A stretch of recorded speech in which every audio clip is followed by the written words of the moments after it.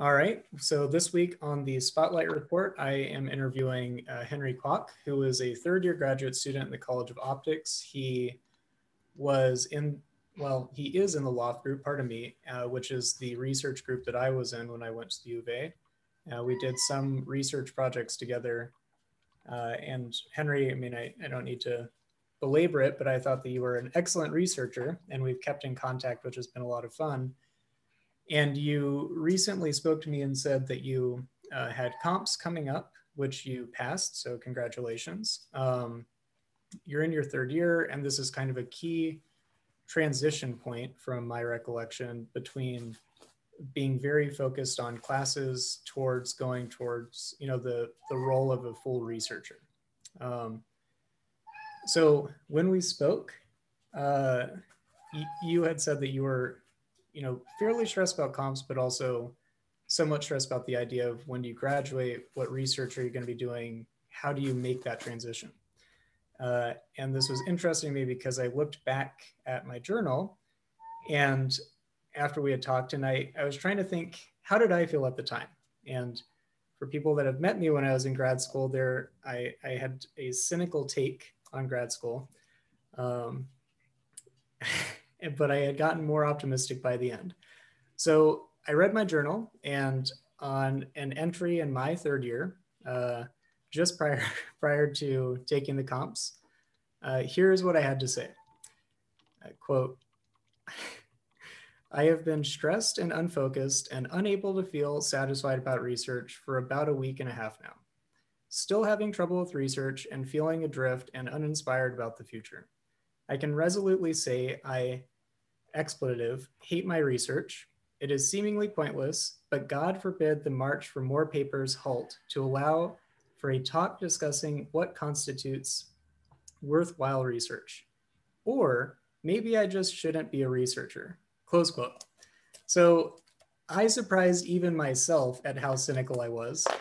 And it was really interesting to me because I think it's taken for granted how hard grad school is mentally on students, and how much you kind of have to work through and figure out. And, I think you and I have spoken before. We had Chase on, Eddie Lavilla as well was a guest, and many other people have spoken about the issue of mental health as a grad student that's kind of undervalued. So this is interesting to look back and see that I think I can say I was not in a good mental health position. And I thought a little bit more about it and realized, you're going through the very least same setting and scenario, except you're doing it with the added stress of this being during COVID. And you aren't able to go into the research lab, which has a lot of implications, which we'll get into. So without further ado, after that long monologue, I'm curious, how are you doing? Where are you at? And I want to hear what it's like now, not only as a third year graduate student, in and around comprehensive exams and that transition, but what is it like now with the added difficulty and stress of doing this all with COVID being a factor? Sure. Thank you for having me and introducing me, Logan. It's great to be here on the Spotlight Report again. And just a first initial reaction to your journaling diary from around kind of where I am right now. I just finished most of my coursework. I was fortunate enough to pass comps, the written and oral, and now I'm on this path of being an independent researcher, I guess. The way that my meetings with my PI day work has evolved is, now I check in with him and tell him what I think rather than asking for specific guidance every single time. And then he'll give me feedback when I ask for it, as well as pitch in what he thinks, rather than me just being totally lost, not knowing the norms, being unfamiliar with literature, what we've done, what we haven't done. I kind of know this now. And then I just have, I just have a bunch of ideas. I know how to execute on them. And for that reason, it is even to greater discomfort because I know I'm fully capable of doing these things and that there's nothing standing in my way. For example, when I came in, when I was a wee lad in my first year and I was under your tutelage, Logan, I'd be afraid of words like H bar, and coma and astigmatism. But now, having taken a bunch of classes and discussed these in detail and gone to office hours and talked a lot with lab mates and people not belonging to lab, I'm not afraid of these words anymore because I understand what they mean and their implications. But the pressure just mounts us into what's expected because these are no longer obstacles to my research. I am the obstacle to my research. And so waking up with that every day and knowing that I have to confront this, I guess that's the primary challenge of a PhD, or that's so I'm thinking. I've asked this question to a lot of people, and they being PhD candidates as well, are like, I don't know, and that's fair.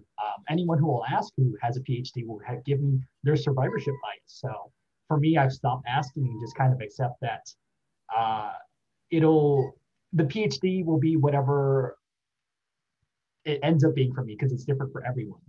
And so going back to the original questions, is I, I'm just left alone with just these goals to, of course, the endless march towards publications, as well as this, the realities of trying to execute on my ideas, because I have to execute on novel things, test novel things, sometimes go into lab, and it can be an obstacle because how often do I want to expose myself to COVID, right? Every doorknob I touch, every passageway I walk through, that's potentially some exposure. And it's this weird shift now too, because I have a mentee now, and where I was the mentee just 2.5 years ago. And like, I don't know if you felt the same way, but now I taught someone how to use the CMM, and I'm teaching someone how to use the interferometer. And I'm like, when I did this with Logan, I recorded every single thing and never watched it again. And the person I just mentored recorded every single thing. And I wonder if they'll ever watch it again, right? Because grad school just kind of comes at you and you learn things that you need and you think you're going to document things that matter. And perhaps they do matter, but like, you're not going to have time to go back for them. Like, every plan that I formulated has just been beat back by reality. And I'm not even saying that in a negative tone. This is just as objective as I can be. It's just, I would say this as, oof, it would be a lot easier without COVID, because as you're doing things, other people in lab see you struggle or see you try different things, and they give their input in which they might be able to help you, or you might be able to bounce ideas back and forth, echoing until you find truth. But obviously that can't happen. It's limited to how often people visit a shared Zoom room. And so you explicitly have to go out and seek answers to your own questions, which is good, which is part of the process. I will say I've reached out more often than necessary, because now the opportunities to discuss ideas are only presented when you look for them, rather than just being the right place and right time with the right people. It's not as organic anymore. Right. And so perhaps research is halted in that way, in which I think research is,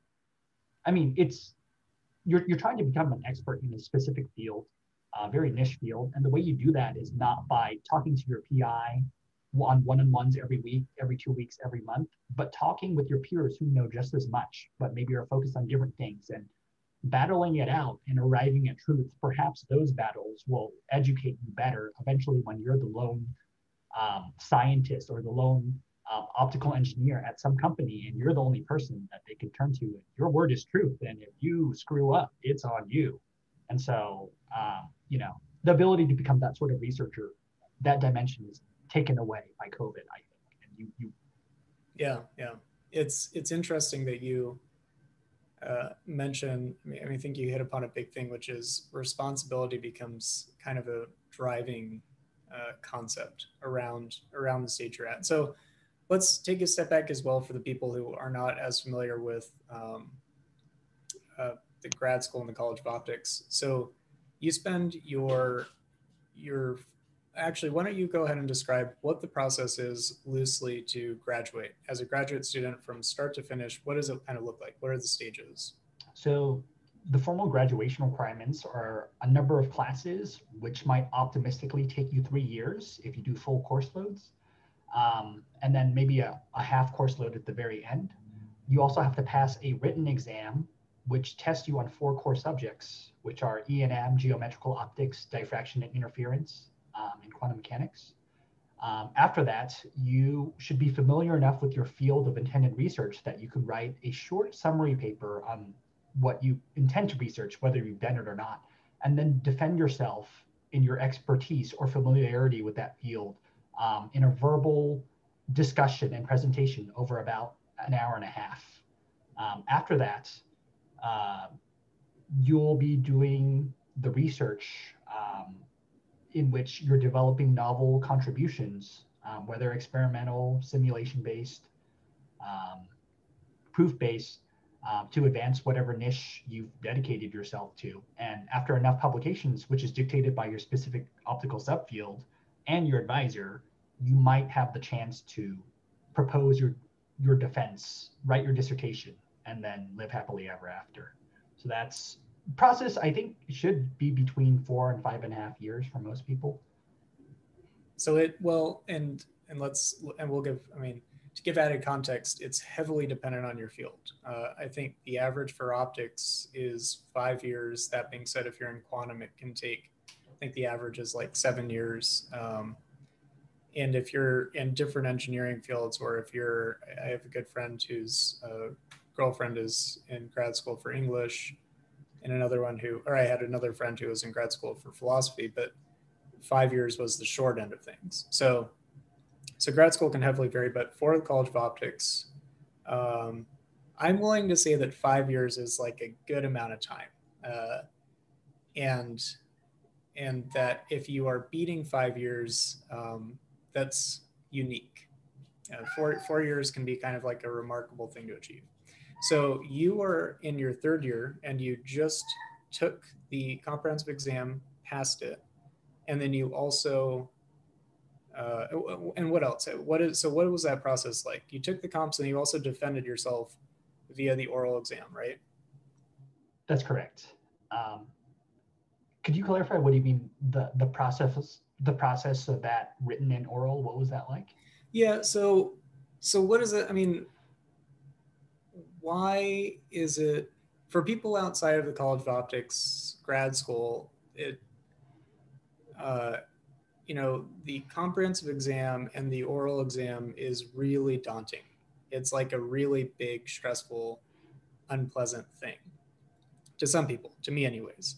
Um, and it's because your first 2 years, from my recollection, please, comment if you feel otherwise, but the first 2 years that I was in school, you're constantly learning new advanced topics. You have a lot of people around you who might be better at these topics or might be particularly skilled in one class. For example, you mentioned E&M, that's electricity and magnetism. To give a funny story, or I found it funny anyways, uh, when we took the exams, the average on them I think was around like a 15 to 20%. And there was consistently one student who would score between like a 95 and 100. And the professor would always make a point of saying, look, this isn't an impossible exam. Somebody understands it. And to make matters worse, the student who did so well was a very, very young grad student. I think he was about 17 at the time. So it was extra egg on our face. But you go through this period, this process of learning a ton of stuff. And then at the end, there's an exam, and it tests you on the 4 key subjects, and you better get it right. Because if you don't, you failed, right? You either pass or you fail. And that to me was a very stressful process. So why don't you comment on that first? Sure, I can totally comment on that. I still remember it very vividly. So, yeah, that exam is very daunting in that it's just 4 subjects. It's the 4 major classes you took in your first year. Everybody comes in from different backgrounds, such as physics, electrical engineering, some mechanical engineering like myself, or people even from optics colleges. And the pressure mounts because, if you're from an optics college, there's so much pressure to automatically pass. You get to know your peers very well. And there's this thing where like after you pass, or what if you don't, right? What if your peers do and say, oh my gosh, that was horrible, but at least we passed. And you have to live through that for another year until you can retake it or retake part of it. That's horrifying because you want to coast off the momentum that you've already built. But if something, it's not standardized, but it's this discrete bar, you have to make it over. If you don't make it over that bar, who's immune to these self judgments, right? It's really tough to stay focused on future coursework if you don't have the confidence from some silly exam. Of course it's meaningless because it's just exam taking, but it did matter to some point in which you'd have to retake part of it or not. And so that whole pressure, it's really crazy. I've seen people postpone a year because they were unable to take it on that very last day, whether it's due from stress or other extenuating factors. And that has an impact on how you perceive your entire next year, right? That living through that is not easy. Yeah, and you phrase it well. I think that it turns into this weird comparison to your peers, which I think is kind of made up. And not that it's not valid, but I'm saying I think that students do this to themselves to their detriment.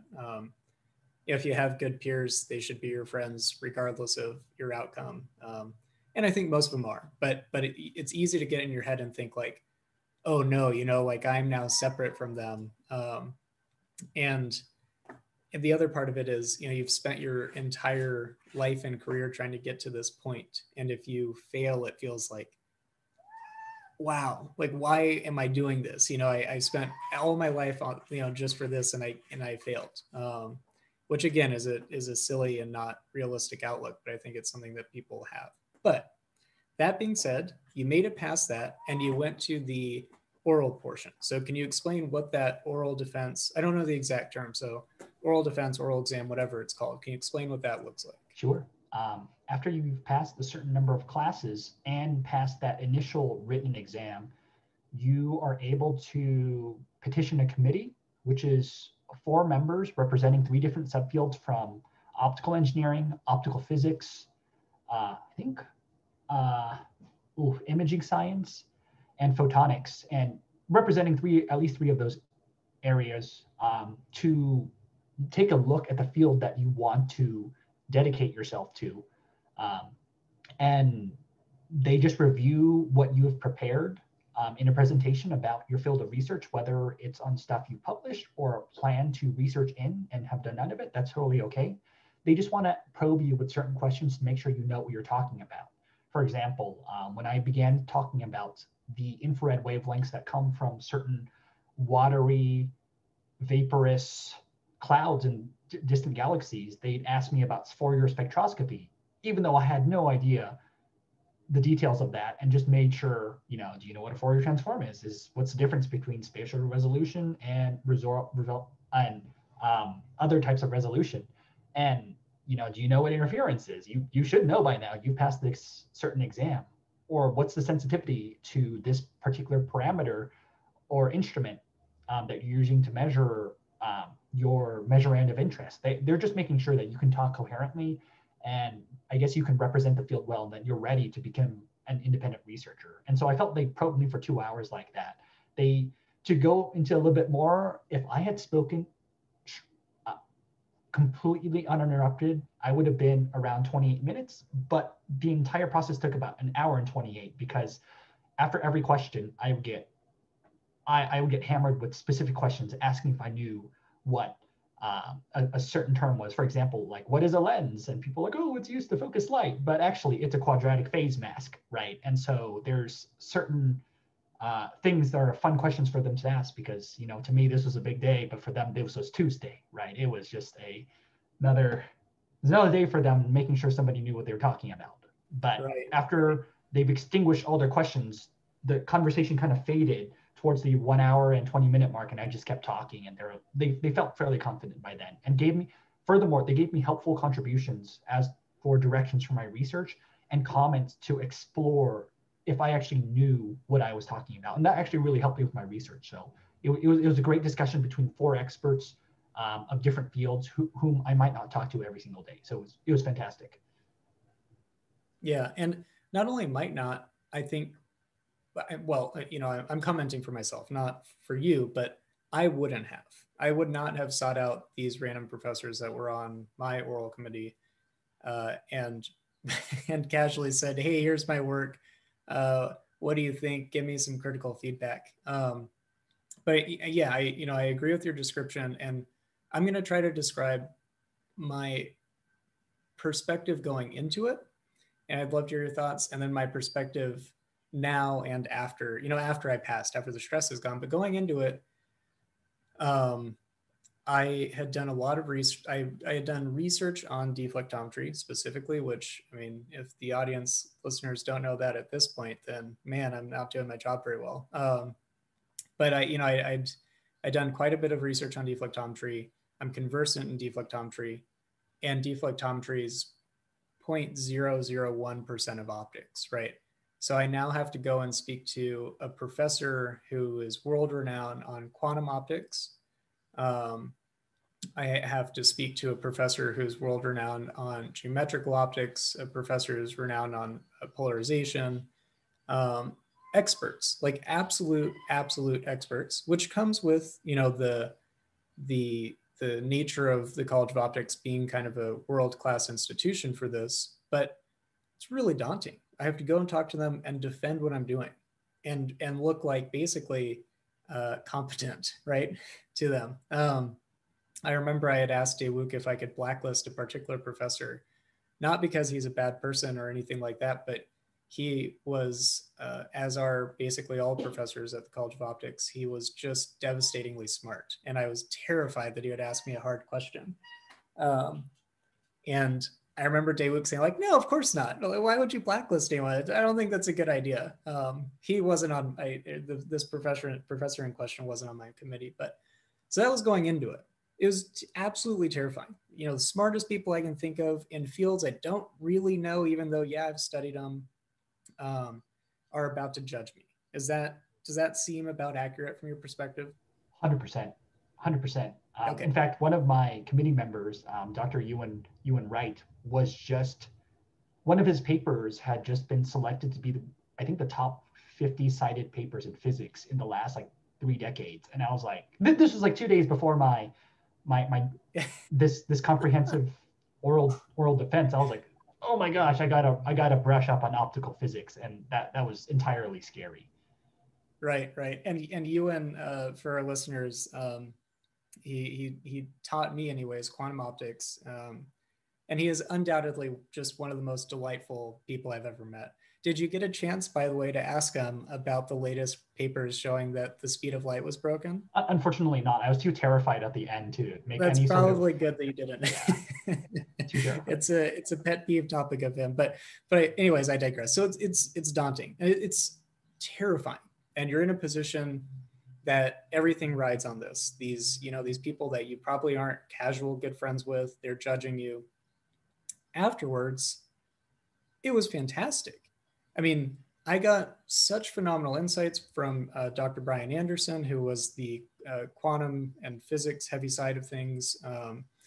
Everybody on my committee was extraordinarily generous with their time. This is my perspective, right? Post, they are very generous with their time. They gave me just fantastic feedback, and my takeaway was like, wow, these professors are helping me to do really good research. And I could comprehend that a part of it was like, if you're really not there yet, then they would give you the feedback of like, look, you should probably touch upon these topics some more before you dive headfirst into research.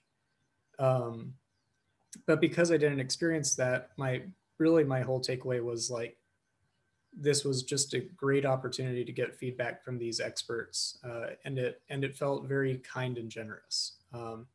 So it's funny to me how totally different I looked at it afterwards. Is that, what do you think? I think that's totally accurate. I would say that my initial terror was dampened, unlike yours, because with I would consider you a mentor, who's gone through a very similar trajectory that I would hope to go on. And so without, I think, I talked to you within weeks before the exam, so that helped calibrate my expectations in that it would be terrifying, but knowing that level of terror is helpful towards your level of nervousness during the exam. And so I think I was slightly less terrified than you were. Right, and I kind right. of knew what to get out of it going in, because rather than coming in seeing that they could take so much away from me, I was coming in saying, hey, you could give me so much by giving me this feedback. So I came in with that attitude, and it helped dampen the impact. Right. Which I think is such a great perspective to have if you can have it. You know, we've spoken to Isaac, and you of course know Isaac, but Isaac in his typical sage mode, he on his own went into the oral exam with that perspective of like, man, this is great. They're going to help me. It'll be a cool discussion. And you know, for anyone listening that is going to have to take an oral exam, I might not know your exact committee members, but I encourage you to try to take that perspective of uh, this is probably a kind thing that they're trying to do, and they're not out to get you. It's a discussion amongst peers, and it'll overall help your research. The other thing that I'll say is bring a bottle of water. This is what I tell every grad student. Bring a bottle of water. If they ask you a question, take a sip of water and think about the question before you answer, because it's very easy to run your mouth and over answer if you're not careful. So after you finish that, it's smooth sailing, Henry, right? You're done. I mean, you just have to do some research and you're out of there. It's crazy to think that. Well, for some background, right before this, I took 4 classes in the last semester, which is absurd because I took 2 polarization classes, which each had 10 assignments and not trivial homework sets. I was taking a math class called Opti 604 Advanced Mathematical Methods, and it's all about orthogonal polynomials, pseudo inverses, SVD, and wavelets, and all sort of stuffs that I kind of got lost. And I warned you about this class. I want the audience to note. I warned you about this course several times. He reiterated. I said, "Is this the class I shouldn't take?" And he was like, emphatically, "Yes." And what did I do? I took it because I'm a goon. So I took it because reasons. And then I also took lens design at the same time. So in overall, I had 43 assignments that semester, and I got very little research done. But the stunning thing is now, after having passing comps, I feel like for the first week, I got even less done because in front of me is just a single class, optomechanical engineering. And, you know, this is something I already feel a bit more comfortable with because I'm coming from a mechanical engineering background. Despite this, I'm getting even less work done because this weight of self expectations is weighing down on me. It's crazy. I don't have assignments. I'm taking a class that I'm already a bit familiar with and I'm not terrified. Yet I feel like, you know, the work is there. I have to do it, but it's a road I don't want to go up. It's like you're walking up a mountain. So what is that? What do you have to do? Right? Because it's understandable. I think that this is a key thing for people to understand. Your first 2 years, the comprehensive exam and the oral exam, that's concrete, right? You take these classes, you take this exam, you defend yourself, and that's what you have to do. So now what do you have to do? It's you're guiding me to the right point because you've got to make that up. You've got to judge for yourself what steps those are going to be. And not only what those steps are going to be, but how you're going to evaluate how well you did on those steps. For example, in the field of metrology, our goal is to make novel measurement solutions. But how do you measure something that is groundbreaking? Well, you've got to cross validate it against something that can already measure the crazy optic, like a freeform or a crazy A-sphere or convex sphere you're trying to examine. And, you know, you have to figure out how you're going to measure something. You have to figure out if people will actually trust that. You have to figure out during COVID how you're going to get access to that equipment, how to be safe if you're working with your partners, what you can feasibly do inside a simulation, what will work, what won't work, who's available. For example, someone I want to talk to in OEFF is in Korea right now, and they're gone until February. And so I kind of have to wait. And what is, sorry, just to interrupt, what does OEFF stand for? That is, I think, the Optical Engineering Fabrication Facility in. Okay.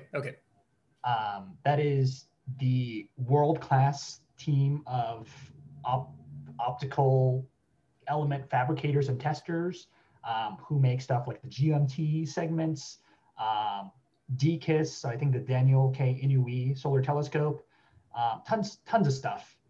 And so some of those experts, you know, you really got to reach out to them. And in a normal research day, you could casually go on an adventure, walk downstairs to the lowest floor, and just talk to them. But now you've got to reach out, you've got to schedule.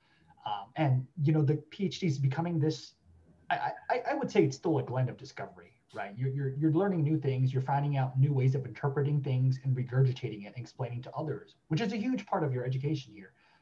But now it's this whole process in which you can still go down that road, but you've got to plan it out, you've got to schedule it in, and it's not so simple. Right. And I like your description a lot. And I think that, at least for me at that stage, what I had to do, I mean, what I had to do was graduate. And in my mind, how I thought I had to graduate was papers, right? Um, I don't know if that's how you feel as well, but that was kind of the things that I thought that I needed to accomplish. And you phrase it extremely well. How do you judge what papers to do? How do you judge how well you wrote a paper?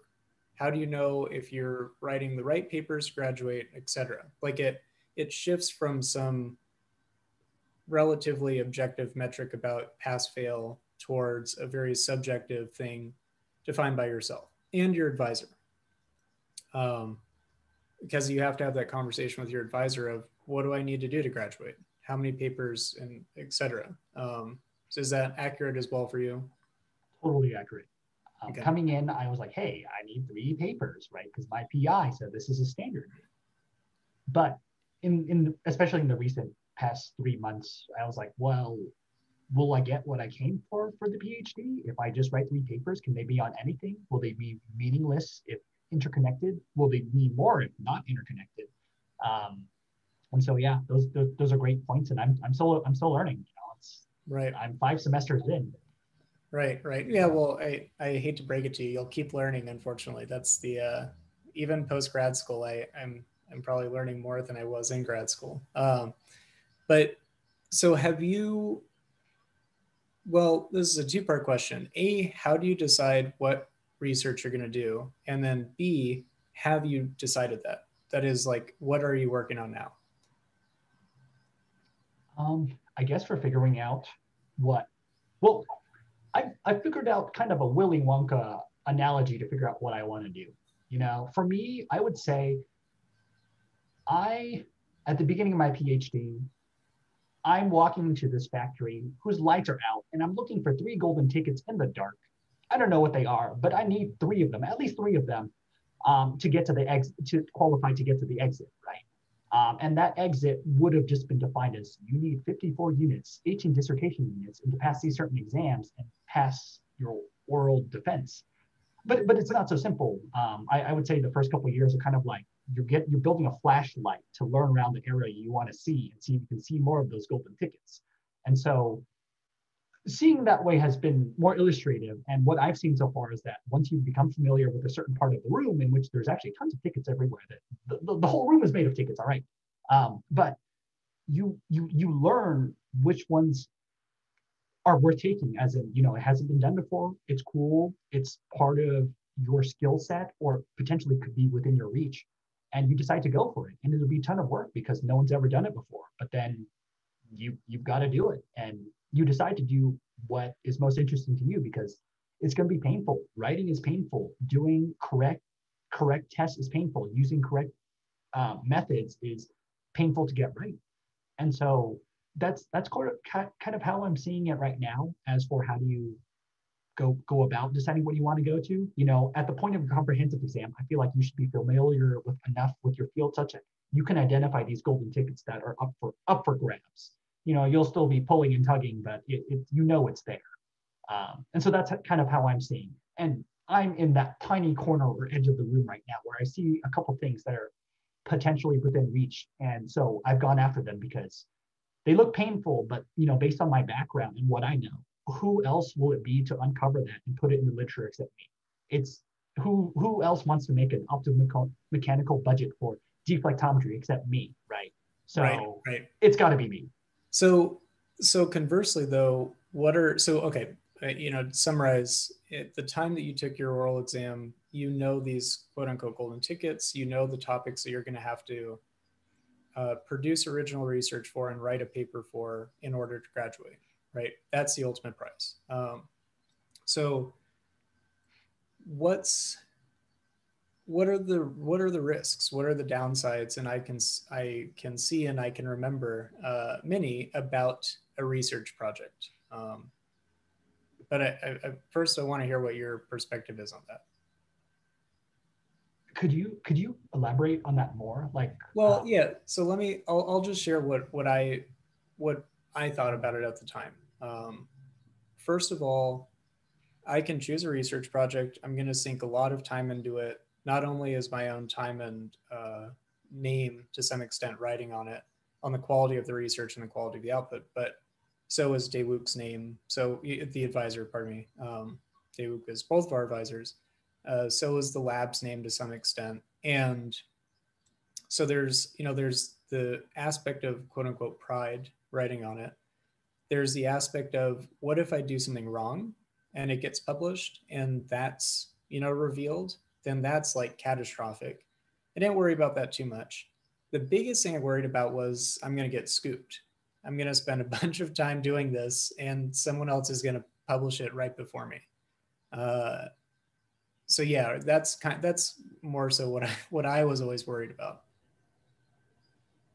I can comment on that in that I am similarly afraid. And I've decided to live life on the edge, always on the precipice of, sheer joy and sheer absolute dread, in that you can go to Google Scholars and you can place an alert on certain keywords. So I finally mustered the courage, because I've known about this for a long time. I set my main keyword of research, deflectometry, to pop up from Google Scholars. So Google Scholars has this cyclic scanning and it tells you when something new has come out. And I used to, kind of baby it, in which I check every 30 days to see if something new came out in deflectometry. Because I knew it came from a couple major labs who do work on this, some from Germany, some from China. And so only recently did I say, all right, you can't do this anymore. You have to you got to face the music and always be kept up. So now I put it Google Scholar to alert me whenever something with the word deflectometry comes up. And when I see it emailed to me as an icon on my phone, I'm always having a heart attack, because I'm like, oh my gosh, it's happening. I'm getting scooped. What I worked on for a year and a half is going to get taken away. And yeah, I mean, that's the only way to live. I mean, it's good because you'll read every paper that comes up, such that you'll become a more familiar researcher, and that perhaps you'll get better ideas, or perhaps dreadfully you'll actually get scooped and have your novel idea be published before you by a different institution. Mm-hmm. But there's no way around that. Everyone's at risk of being scooped. They're trying to be the fastest, they're trying to be the most impactful. And your only counteraction to that is you've got to make something super novel, which decreases the likelihood of you getting scooped. But that's just added pressure on yourself. It is this fatiguing process. And it's funny because I mean it's funny to me. It's probably not funny to you, but after I graduated, and more so when I was in my the last year and we were working on the IR project, um, I didn't feel I knew I was going to graduate, so I didn't feel pressured. There, that pressure of like, man, I must get these projects out. I must get papers written, converted to that very overused phrase, but unfortunately it continuously is applicable, which is, switch your mindset from I must or I have to I get to. And it happened organically for me when the pressure's off, right? When it's like, I'm going to graduate, people seem to respect my work. So this is awesome. I get to work with a mechanical engineering expert who can craft a custom box and help me out on this project. I mean, this is a lot of fun. Um, and if someone in that mechanical engineering person for the listeners was Henry, but if someone quote unquote scooped the project, that didn't seem worrying to me, because that's cool. I thought infinite deflectometry was really exciting, and if somebody did something else that somehow perfectly aligned, uh, awesome. I want to talk to them. And what's the next thing that we could do? So when there's nothing writing on it, I think that research takes a totally different perspective on. And that being said, I want to add the caveat: I like writing a lot, so I liked writing papers. I think that's not the case for a bunch of people, um, which is its own stressor. But when you're at the stage that you're at, there is a clear goal, which is to complete grad school. And to do that, you have to get these papers out.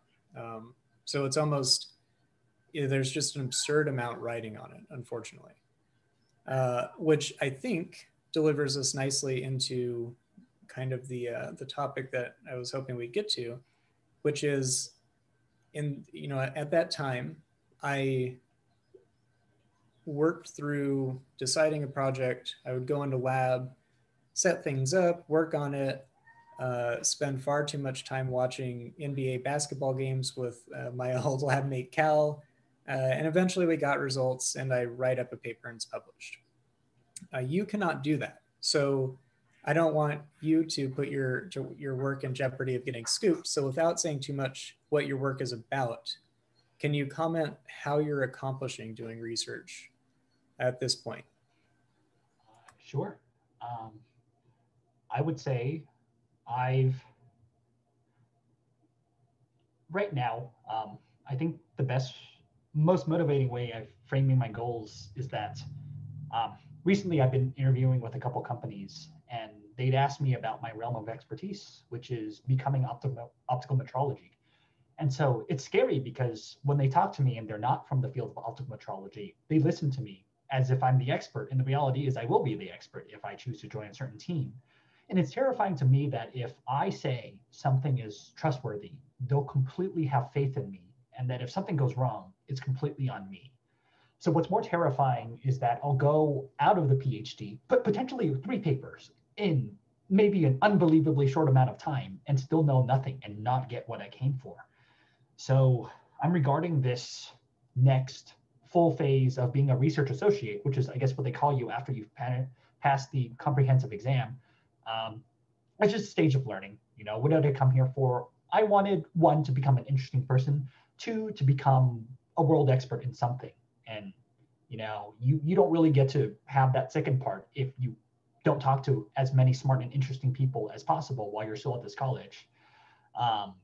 So for me, I'm reading a lot. I'm trying to talk to more people or summon the courage to talk to them, as well as talk to the people in my lab because they may be graduating soon. For example, Hyung Mo, who is a 5th-year grad student in our lab, is one of the gods of optical design. And I constantly refer to him when I don't know something because I trust him blindly, which I shouldn't, but it's good, trusting him blindly is usually not a bad choice.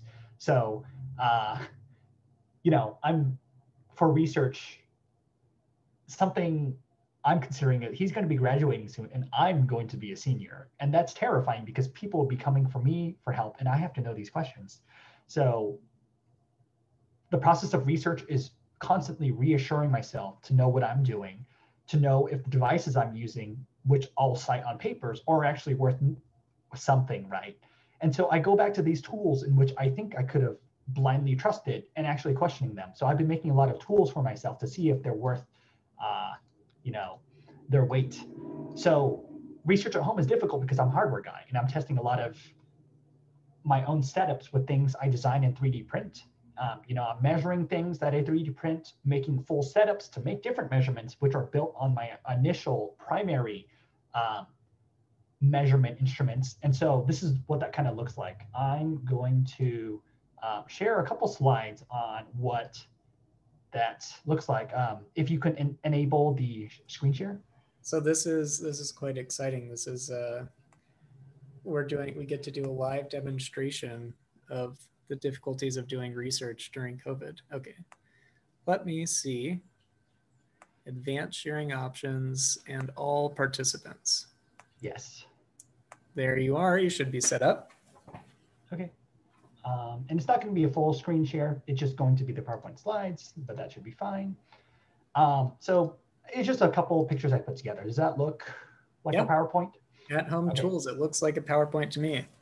So one of the things that I was resistant to coming to optics was, can you 3D print things to mount things? And the answer became yes, because more often than that, I've seen papers with things hot glued to mounts. And I figured that 3D printing would be okay because it's more mechanically designed than a bunch of hot glue. And so this is my own 3D printer in which I print stuff at home. This is something I bought. I used to be a 3D print technician and I used to look over 50 3D printers. And that's why I bought this one because I know how to fix it, calibrate it. So For example, in 2020, I had 347 unique prints. That's how many I counted, things I designed and just made fixtures for. And these aren't even duplicates, just unique prints, right? And so the problem with 3D printing is that you don't know if a print is going to succeed or fail. And then over time, you just have to learn based on part geometry, how to design something, how to resize a hole because you know whether it's coming out at the side or at the bottom, at the top, just those slight nuances. And when you 3D print something, you want to measure it with calipers. For example, this cube is on the right, in which it's a 20 millimeter by 20 millimeter cube. And I print it and calibrate it such that it comes out by 20 by 20 every single time. And how you do that is you print a really, really big piece, which might say, hey, you designated 120 by 120 millimeters, but it came out 121 by 119. Well, what do? You recalibrate the motors and stepper drivers to interpret a different scale factor for how many steps you take per what you tell it to, how far to go. And so I calibrated the ellipticity to 1/1000th. I figured out a method to get really shiny prints, and this indicates that your bed is flat. And I have yet to measure this, but I've got it down pretty consistently, so I can get pretty specular things with this. I can print things that are circular to 1/1000th and not be an ellipse, because that's important because I print mass for some lab mates. And so that's just one example. I have to have this down to a science. I have to know how to print something because it's going to take 8 hours and I don't want to repeat that. And my PI is meeting with me in 10 hours. So, I better get it right. And it's happened quite a bit more than I liked. Something that happens often is kinematic couplings, in which if you want highly repeatable measurements, you have to be able to create quasi-kinematic repeatable structures in which you have a ball that can only fit into, let's say, 2 flats in a specific way. And if you constrain 6 degrees of freedom, well, you get something that goes in the same position every time you put the ball into the 2 cylinders. And so using about $6 worth of hardware from Master Car and some pre-weighting mechanisms by just heavy steel posts from Thor Labs, I got a repeatability of about 47 arc seconds. So I designed something in SolidWorks, puts together, glued it together, and then I put a laser onto this and then stared about 4 meters away and then just repeatedly violently dropped this back and forth, the balls into these, cylinders.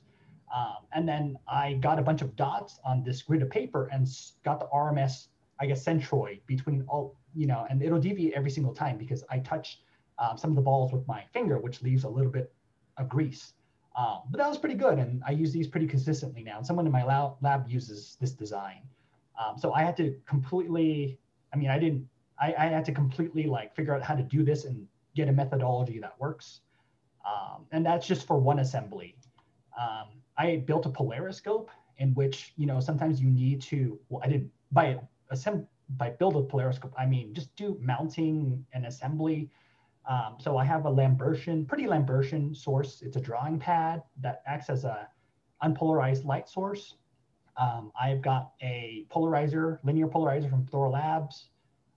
And then I've got a couple filters in which I can put wave plates or other polarizers and just put a cell phone in front of it. Like in the middle picture, that's a cell phone mount, so that I can observe the birefringence of an optical element I'm using and maybe see if something it's come up before, but I've had to identify if something is plastic or glass. And rather than putting a soldering iron to it, I'd rather do it with a polariscope, where the plastic one would see a lot of internal stress and induced retardance. So building that is actually a pretty big part of my arsenal now. So how about tools, right? Like, how do you know if this is called a laser distance measurer, and these are really cheap. You can get it for about $40 on Amazon. What you do is it's a laser that points at a surface that scatters, and some of the light comes back and is taken in by a huge lens right adjacent to the laser, and it calculates the time of flight and divides it in half. An avalanche photodiode, which is at the very end of this and is responsive, rising edge mode up to hundreds of picoseconds. That's going to be your minimum error. I wanted to test if this was actually accurate to 2 millimeters, 1 millimeter, because this is a pretty convenient way to see how far things are in an optical setup I'll build. So I had to build this stair-step kind of calibrator in which I use different distances to see if I could actually trust the sensitivity and also absolute accuracy. And these manufacturers were actually all right. They were accurate and sensitive to within 2 millimeters. And ultimately, you cannot beat the response time of a photodiode, which is why their stated uncertainty is always 2 millimeters. But that was good to know because we have been blindly using these. And how can you publish without the confidence of your measurement basic instrument tools? Which I want to interject here, happens a lot. The uncalibrated or unchecked things are published all the time. This is Yeah, and it's mine as a paper reviewer. So I just want to make that comment. yeah, it's scary because I've read papers in my first year, reread them my second, and I'm rereading them now, and I can understand them more, and I have even more questions for the authors, right? And I guess that's a sign of becoming paranoid, and I guess what you do when you become an expert at something, or when you're becoming an expert at something. So it's rightfully so. We're doing these things. Right. And you're trying to measure, when it comes to optical metrology, you're trying to measure stuff on the nanometer scale, which I don't have my analogies down anymore, but it's, fractions of a fraction of the width of a human hair kind of thing. So if your things are uncalibrated to millimeters, that doesn't bode well, right? If you're trying to get that kind of accuracy. That's correct, right?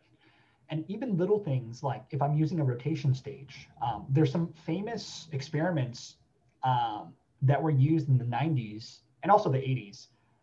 It wasn't published in the 80s yet, but it was in the 90s. Where you can use a rotation stage to remove many systematic errors.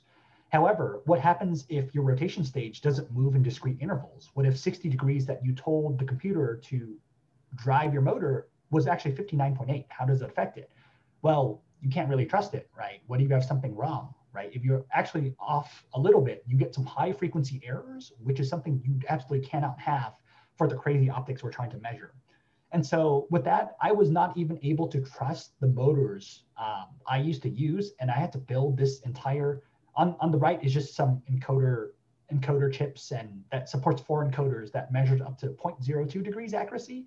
And I had to set up this thing that was robust and reconfigurable between my systems just to monitor open loop what I told a stepper to go to and how far it went. And this was super useful because I learned it wasn't, in fact, going at certain discrete steps. There was variance over time. There's variance with heat. There was so much variance that I couldn't trust. And now I just do open loop recording in order to get the exact position something moved to, rather than trusting blindly that it rotated in discrete steps. And so that was horrifying to me, but it had to be done. And building this tool took like a literal week because I had to think about how this could go wrong. I had to self-calibrate this too because I had to use 2 encoders from the same manufacturer and put it on the same shaft and see how much they deviated over a large run. It was nuts, but it had to be done because you don't know. And you don't want to, there's that potential guilt if you publish something wrong or misinterpret results and got lucky. I don't think I can live with that. So yeah, just building a tool to help my setups. I get maybe that's a part of the PhD. For example, Logan used to talk about building his own, I guess, pipelines for figures that were automated, just because every time he wanted to present something new to the PI, well, you don't want to redo the figures every single time. You should just have that automated. And so I'm not quite there yet. I'm not where he was, but I will be soon. And I think it's a very good idea. Building these tools saves so much time, and I'm learning how to be a better PhD student. Lastly, we reached actual deflectometry, which is what I'm doing. And so this is just a simple setup inside my house. It's got a screen, it's got a camera, it's got the test optic and a laptop. And so I've got this huge desk in the middle of my living room full of just test setups and stuff. And I wish I had another picture, but all of the technologies I've been using go for a single measurement because I don't want to go into lab. If I go into lab, I have to split allocated lab time with other people because we don't want one or two people in the same room at the same time. It's not great. So the best way to move rapidly is to do it inside your own house. And so that's what it takes. That's what research is during COVID, to be at home, to be a hardware person. You've got to build your own tools so that you can access your hardware anytime. You have to make sure all your tools work. And then, it's hard because your lab mate's not going to walk in and say, hey, you should watch out for that. I'll say this from experience. You have to ask them for that. And you have to, I don't know, it's taken a lot more vulnerability to do that rather than we're lucky that our lab, the Large Optics Fabrication and Testing Group, we have very open hearts and we help each other a lot. And you have to search for it these days, and get them to come out of the way to look at your setups because they don't casually pass by. But yeah, that's what I had to share about that. I'll leave it back to you. That was a long tirade. No. That was exactly what I was looking for. I mean, that's all very impressive work, and I think you're lucky that you closed the share screen. I was going to put you on the spot and ask that you explain what deflectometry is, but that'd be a little unfair at this point. So, what I do want to say is it's clear then from the hardware perspective what's missing or what's different. You have to make your own hardware. You have to evaluate whether or not it works, and you don't have a lab mate casually popping their head in and saying, why is it set up like that? That actually might not work. Or, oh, don't trust that rotation stage. Who knows how accurate it is. Which was something that I had, right? I had these peers, I had their comments. I knew which machines not to trust and which ones you could trust. But what are the intangibles that are different? That's something that I'm quite curious about.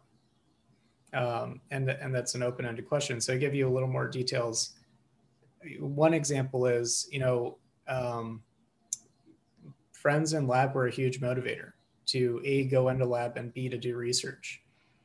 Because you could go set up your experiment and then talk with your buddies. And it was fun to set up the experiment, and then you could complain about it or get a beer with them and talk about it, and you get feedback. And that's what I would call an intangible. So what of those has changed? Totally.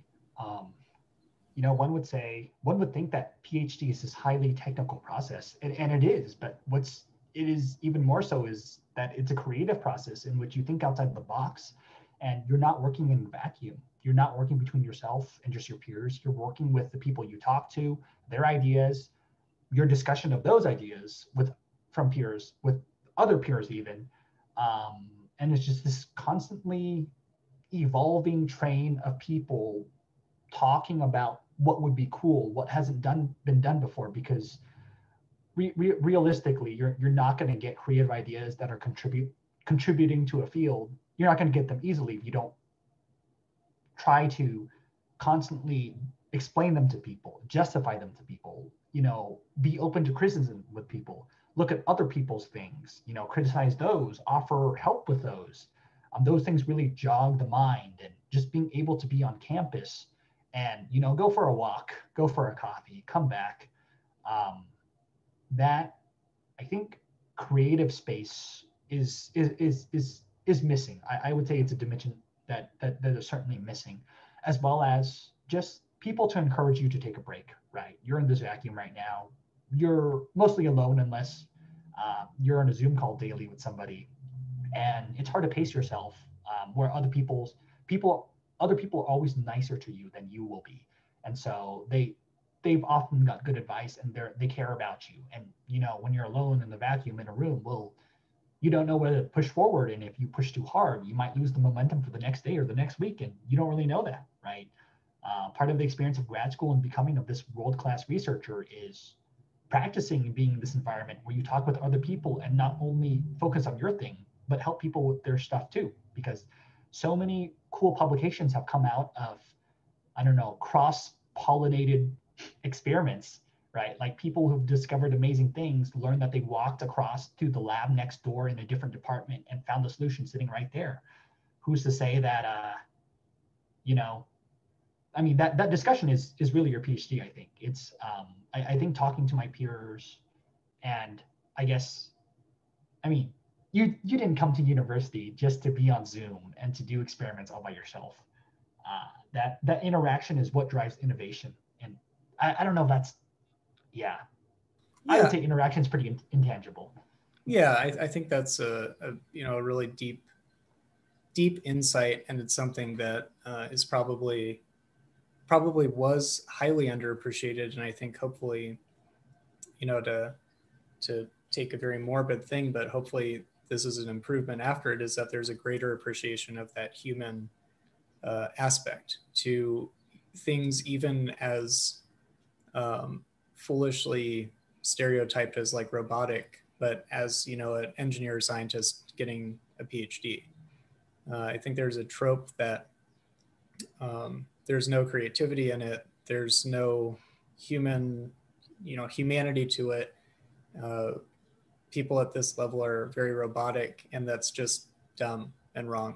And what you're saying is really insightful. That's kind of one of the key drivers of this creativity and innovation. So um, I would say from a very personal perspective, it's been interesting, and I'm not complaining. I don't have anything to complain about, but it's been interesting for me during COVID to be reminded by my girlfriend that I'm a very extroverted person. So I used to love just going and talking to people at lab, right? And then obviously after I've graduated, I used to love going and working in a coffee shop or getting that interaction with your peers, and not having that is has to be very challenging, particularly with the added stress of grad school, even unrelated to research and accomplishing research. But it looks like you have innovated quite a bit on your own for working around that and working around research. I know that you and your group, or Daewoo anyways, told me that you guys have frequent Zoom meetings, and they sound fairly fun, as much as a Zoom meeting can be.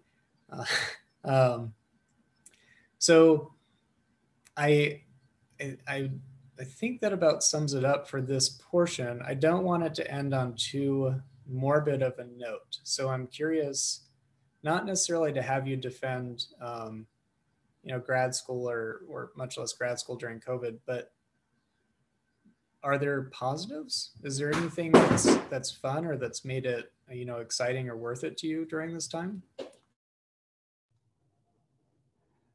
Um, I mean,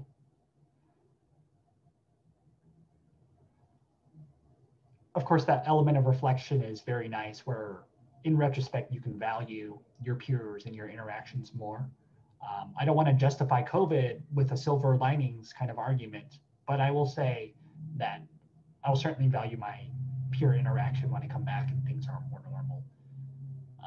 And then just being able to work at home was very illuminating in showing how much actually gets done. Because going to lab can make one feel like one is doing things. Well, actually, you were just on the same Word document for 6 hours and got nothing done. And at home, that really comes to light. So that was kind of nice and an eye opener. But that's all I really have to say about COVID. I think a lot of more cool stuff would have come out without COVID. Sure, of course, and I'm certainly not trying to not trying to defend COVID, but more so, I guess. Uh, for example, it seems like if you're in grad school, I don't know. It seems maybe not. Maybe there isn't a lot that's just objectively there to be positive about. It's just stuff that you have to work through right now. I would say at least that your setups are quite cool, but I'm not the one setting them up, so it's easy for me to be excited about them. Um, but yeah, okay. Well, with that, the other portion that we usually do is the overrated versus underrated. And so the way that this works is I am just going to ask you about a topic or an idea and tell me if you think it's overrated, underrated, or accurately rated. And if you want, defend it, but you don't have to. And as I always say, I completely stole this from Tyler Cowen's podcast, Conversations with Tyler.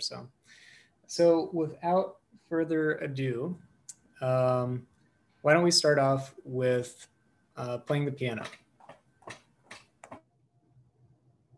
Underrated.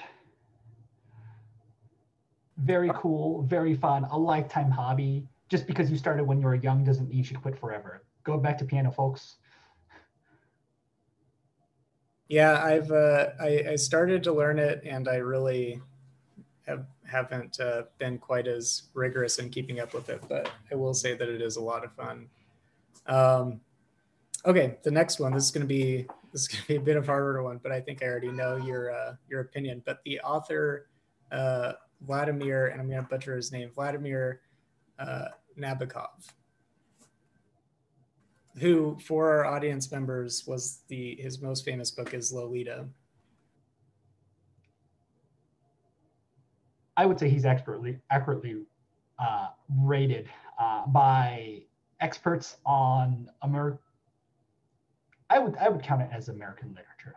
Um, he's accurately praised as one of the people who write absolute gems of literature, and so I cannot call that underrated, but I cannot call it overrated either because I've read two of these books and I just immediately want to reread them, but I don't have the time to. Accurately rated. Yeah, yeah. And I think you already know my opinion. I think it's overrated, but I need to give it an honest attempt again. All right. Well, to stay on that topic, how about Camus, the author, who again I would for our say audience, yeah, Camus is an possibly existentialist, but more absurdist writer. He talks a lot about a philosophy in The Guest, The Stranger, and the the myth of play Sisyphus. is particularly applicable right now. Yes, and so he goes over a lot of themes about is it worth living? What is the meaning of life? And he sort of approaches it, I honestly might say. So I say he's overrated. A lot of people defend nihilist versions of life, but I don't think that was what he's going for. I liked a lot of the ideas, and I certainly think if I were to if I highlighted one of the books in person, I would have highlighted a quarter of the book. So still, I think it's overrated. Yeah, yeah. All right. What was your take? I want to hear. I think that uh, I think the myth of Sisyphus and therefore Camus is greatly underrated. I think that his other books like The Stranger and The Plague and some of the other ones you listed are grossly overrated. I reread The Stranger. I didn't like it that much. I can say a lot of negatives about it, which I don't really need to. But at the same time, I think that the Myth of Sisyphus is like just a devastating, remarkable book about like introspection for if you are in a hard spot or if you're not even in a hard spot, why are you doing anything, much less what you're doing, and forcing that introspection of like, well, if you're doing it, everyone has their own takeaway, but I just really found that book quite valuable, and it's really short, which I love. I am a little bit tired of long books right now, so that was a real gem. Um, but to switch gears a little bit, how about Taylor Swift? I don't want to alien your audience. I you should give let me do this actually to give you a little bit of a free runway to express yourself. I think that she is highly overrated. So I've alienated my audience, and now you should feel free to say what you want. Every band once they've hit superstardom, every artist once they've hit superstardom, they do what they want, which is great. I think that's the ultimate goal of the artist. And I like country Taylor Swift and early pop Taylor Swift a lot more than edgy Taylor Swift that we see now. I would say right now I think she's overrated because of that. Yeah, yeah, I would agree with that. I liked some of her early country stuff. I don't know, I can't do it. I just don't particularly like her music. That being said, I'm not saying that she's not a phenomenal artist or a very creative person or independent minded or anything like that. And I also will give the clarification that I have terrible taste in music. So my opinion doesn't mean very much. Um, okay, well, we actually had some recommendations from listeners. So one of the questions said that I should just outright ask you about your phenomenal cooking skills, but I want to get this in the phrase of an overrated, underrated. So how about this? following the recipe when you are baking, overrated or underrated? Totally overrated. Like, if you've read any cooking blogs, they're like, oh, put a pinch of this, you know, let a clump of coriander fall from the harbor of your palm. Like, what is this? Like, why? Why do you do this? Like, here's the thing though, like baking. When the American calibrated oven is probably off by 25 to 50 degrees Fahrenheit, what does it matter? Like, you need to, first of all, calibrate your equipment. Okay, get a real thermometer. Make sure your thermometer's doing the right thing. Make sure your thermometers are for measuring liquid or solids, right? Who cares if you added a pinch too much salt? Like it's also an art and experimental thing, which is I think why people tell such personal stories in their cooking, because it's a very artistic and personal thing. And your taste will, if I felt good when adding 2 tablespoons of sugar instead of 1.5, and something great happened that day, well, I'm going to keep going with that forever, and it's going to taste sweeter to me than, it would have straight from the recipe. What? Deviate. Go ahead. Yeah, I can't agree strongly enough. I think that the joy of cooking and baking is making something as you see fit. So I often don't follow the recipe. I'm glad to hear you say that though. I'm Baking glad you agree. usually people on baking are very very by the book. But and I don't know, who knows how many people will take your advice to calibrate their cooking instruments. I kind of like that though. All right, well, maybe the last one, it's not even going to be overrated or underrated. It's going to be a comparison. Do you think that the Marvel series is better than the Star Wars series? Oh, Speaking of oh, alienating the audience, this is really putting you in the hot seat. you know, with I think John Favreau taking such a huge hand over both series, they're getting to the same level of quality. Um, I think that's wishy-washy, but uh, it's hard to say. I would say both are being Disneyfied for better or worse. And you see a more well calibrated version of an excellent film, which will get better reviews. But I don't know about the risk taking about future years. It's hard to say. Some risk taking has been good. I would actually say all the risk taking has been good. But who's to say that risk taking will continue for both franchises under the the hand of capitalism? Who knows? I don't know. I'd say both would buck under the same trends. I can't say. Yeah, Right. both ail from it. Yeah, I like that answer. All right. Well, I don't necessarily have any more overrated or underrated questions for you. If you have any parting thoughts, if you have any advice for listeners or anything else that you want to comment on, please please share it. But otherwise, that's all I got. No, I hope you were able to cover what you wanted, and I hope that I was able to provide some perspective of someone doing hardware stuff during COVID. I expressed myself as honestly and vulnerably as I could. I'm surprised you didn't get more into the sheer dread of grad school in your experience. But I think I just have to think about your comments more and ask you for exactly explicitly what you wrote in your journal. And upon rehearing this podcast episode, I think I'll hear that. So that'll be fine. All right. Well, yeah, I'm sure at some point after things have settled down some more, maybe and COVID isn't quite pressing, we can sit down over a beer and I can read my journal to you. Oh, I would be so happy to hear that. uh, all right. Well, thank you for doing the interview as always. Yeah. Thanks, Logan.